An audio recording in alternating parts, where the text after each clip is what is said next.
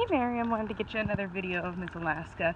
We are just going on a little walk this morning before it gets too hot. Just driving her, walking over to the park that's right by my house. So it's just behind my house. Good girl. Come on, Alaska. Good girl.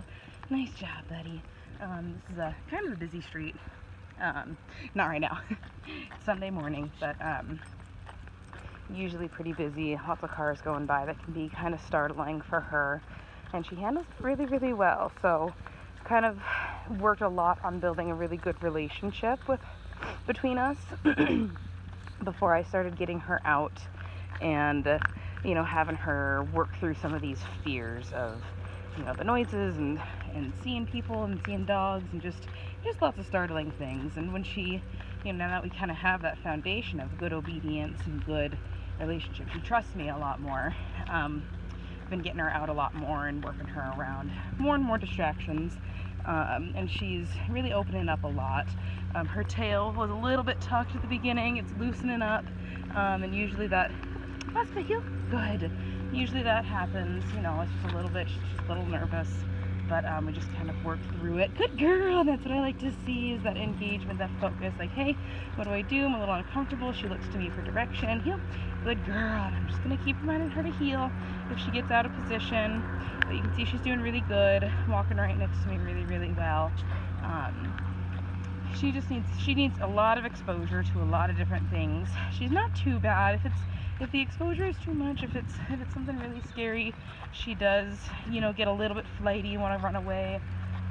But every time we work her through that with, littler distractions, she gets stronger and stronger. So we can just kind of build up to a point where, distractions are no longer a big thing. When we just ease her into it and get her used to walking on different surfaces, like a bridge. She pancaked on this yesterday. When we first went over, she's just like, nope, I don't want to move. And the slats are kind of far apart, so it's a little bit scary for some dogs sometimes. Yeah. Good. Got a loud lawnmower back behind us. Yeah. Good. And I'm just gonna keep her focused on me right here. Good. Yeah. Good job. That a girl. Yeah. Come on. Good. Good girl. Yeah, Alaska. I know. Come on. That a girl. Good. Yeah. Good. Good job, buddy. So now it's coming back behind us again, getting a little closer. I'm just going to make sure she stays right with me. You can see her checking back there, but not needing to flip around or turn and look. So that was a successful little exposure that we just did right there. Good job, buddy. And it was right over there. So it was on the other side of the creek. It wasn't super close, but those are loud, and it's scary, and it's hard, huh, Miss Alaska? So anyway, she's doing really good.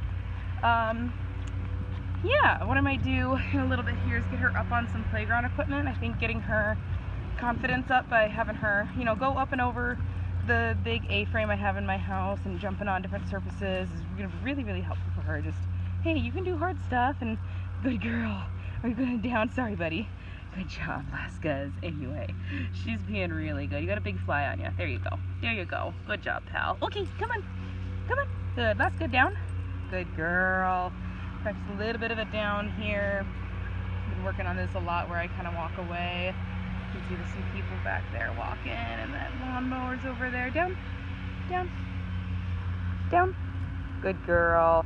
So I stepped on her leash there, gave her a little reminder. She's working on a 5 for me right now. Down, down. Good, I know. It's harder to hold downs when there's distractions. Down, buddy. Alaska, down. Good. Just went up a little bit there on the E-collar on that last one. Good.